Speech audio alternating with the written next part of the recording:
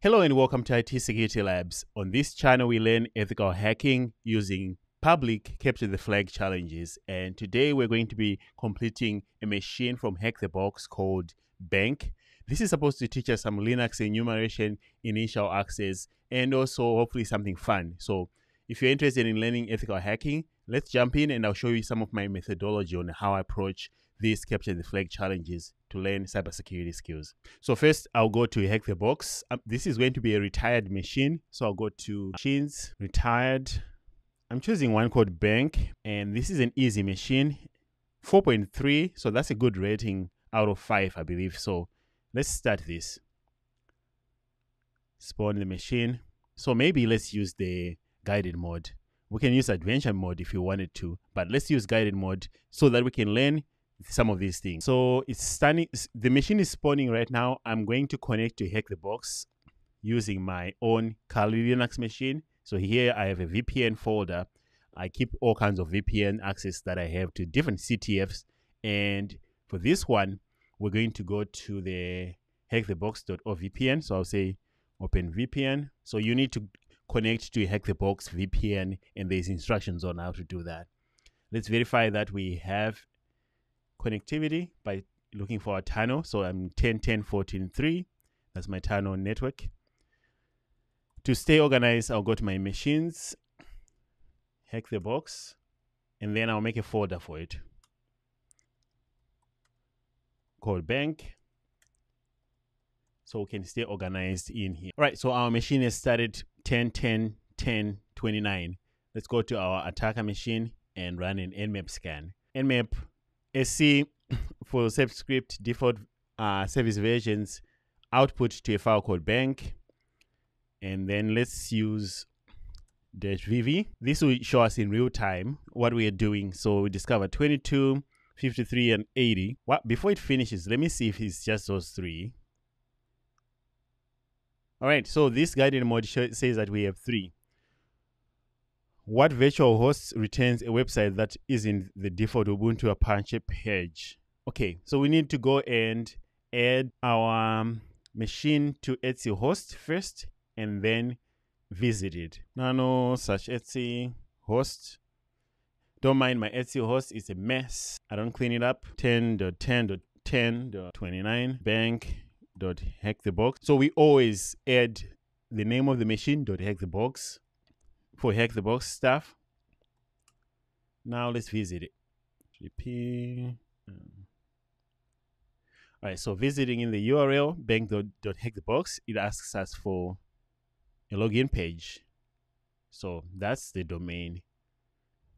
By default, that's what we give to HackTheBox for all machines. It's like a workflow that we do. Okay. What is the relative path of the web server that allows directory listing and shows a bunch of account files? So this is pointing us that we need to run a GoBuster here. So here's what we will do. We need to enumerate subdirectories, right? So let's enumerate for subdirectories by using GoBuster in dir mode, looking for directories on the site.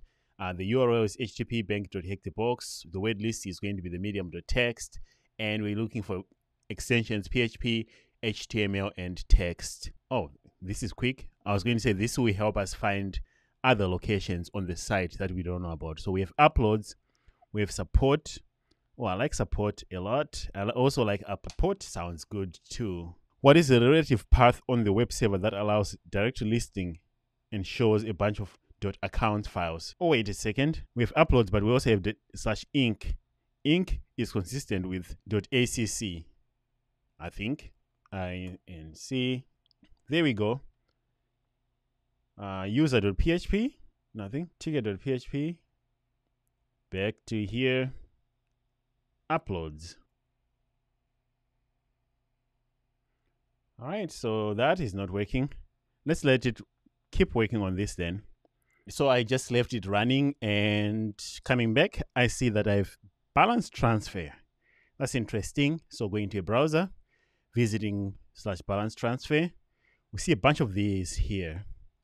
One thing to note right away is that there are random numbers.acc. So it looks like this is what they are asking for in our guide here. Like They just want us to give them that is a slash balance transfer. I hope we can do that and submit. Yes. Which account stands out as different from the others? Right away, I see that the size here, this is just like Burp Suite. In Burp Suite, you can see the size as well, 584. So to stand out, see if there's another one with a different size that's not, oh, they look like they're all the same sizes. So what stands out here? They're all named the same. 584, 583. Okay, let me open one of these. Let's open with Vim. Okay, so the name, we can try to decode these. Maybe it's base64 encoded. There's passwords, credit cards 5. Oh, this is some bank information. So we can try to go to CyberChef, try to see if this is base64 or not. But let's save some time by going back and try to figure out why are they asking us that there's one that is different. Is it because there's one that's smaller or bigger? Because the names are the same. The only thing I can think of is either the date or the size. Is there a way for me to sort these by size or date? Yeah, let's click on the size here. Okay. I was wrong. Here's another one that's 257 by sorting by size. So this one is different. We know that the other ones have encrypted data. What's different about this one? Let's open it with Vim, like what we did last time. Or gedit, sure. All right, so as you can see at the top here, we see name Christopher. Okay, here's an email and here's a password. We can try to SSH with this username and password. It's chris@bank.hdb. So it is this file. Let's give them the name. Here we found it. It's this one. Optional question. There's an alternative way to bypass the login from on bank without finding the creds. For Chris, what kind of vulnerability allows this? Choose from UAR. Okay, I don't know what that is. I probably need to go and figure it out. What file extension will execute as PHP for debugging purposes? Don't include the dot in your answer. Or what are they talking about? Check out HTML comments for support for the support page. Okay, let's go sign in. Okay, log in. We found this username. We found a password. Taking it easy and following some instructions. So we are in here. We see some information about support. Here's a balance. So Christopher, we are in your account. Support, choose a file. We can actually say, I need help. We can create a ticket. Help, please. Subscribe. Yeah, you need to subscribe if you haven't. Please choose a file. But before we do that, let's look in the page source, see what kind of extension are they looking for. Search for upload. I'm complicating things. Here they say, debug. I added the file extension .hdb to execute as PHP for debugging purposes only. Okay, that was CTF classic. I don't think in the real world we see that, but they edited HDB extension. That was silly, but always check the page source. What user is the web server running as? So this is pointing us to saying, hey, if you can upload a file with .hdb, so we just need to go and choose a file, name it .hdb, and it will execute as PHP. So let's locate a simple PHP reverse shell. I'll grab the one from Pentest Monkey. This is the lazy one. This will get detected like nobody's business if you use this in a real engagement. But for our sake here, we're just borrowing that. Nano shell.hdb. We know that it will be a PHP in the end. All right, Control X, Y. Now let's see. For this one, we just need to change a couple parameters. This is the classic PHP reverse shell. Today I'm not feeling this. I'll leave 1234 as the default port, and I'll just grab my VPN tunnel is IP. They say change that, but all right. Control X, Y, enter. Show.hdb. I'll just move it to the downloads for easier uploading. All right, then we'll do a netcat LVMP on 1234. That's the default port that they had. I'll go here and I'll say I'm submitting a ticket. Let's go to my downloads. Shell.hdb is here. Open it. Submit. All right, so the problem is, where did this file go? We can use Burp Suite to see if we can track it down to see where they're uploading the file. But for now, I think I found /uploads earlier. Yeah, there was /uploads from GoBuster, shell.hdb. Was it uploads or upload? Let's see. Oh, I cleared the screen. Never mind. I think it was uploads, shell.hdb. Now, yes, it's hanging, it's spinning. That's a good sign. Let's go here, and we're in.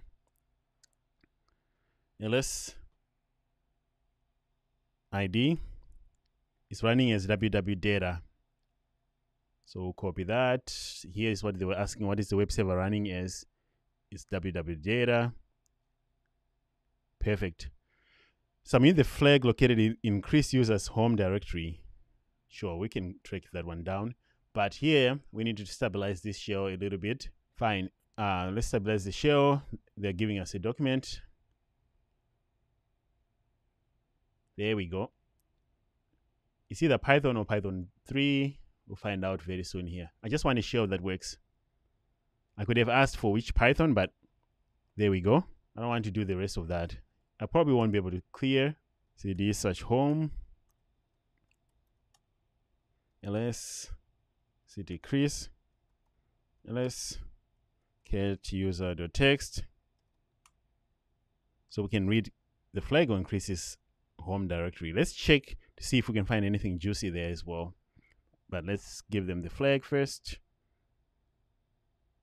All right, we found the flag. We have two more tasks here. What is the full path to the non-standard binary? So we need an SUID.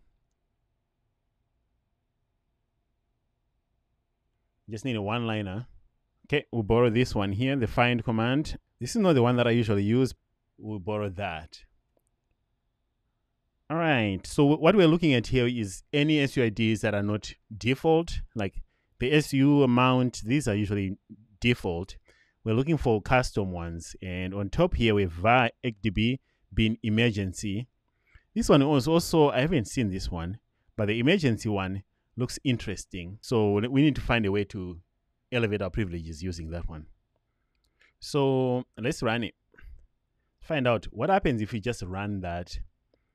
Is it asking for any particular information? Okay, this will be silly if it's actually root now.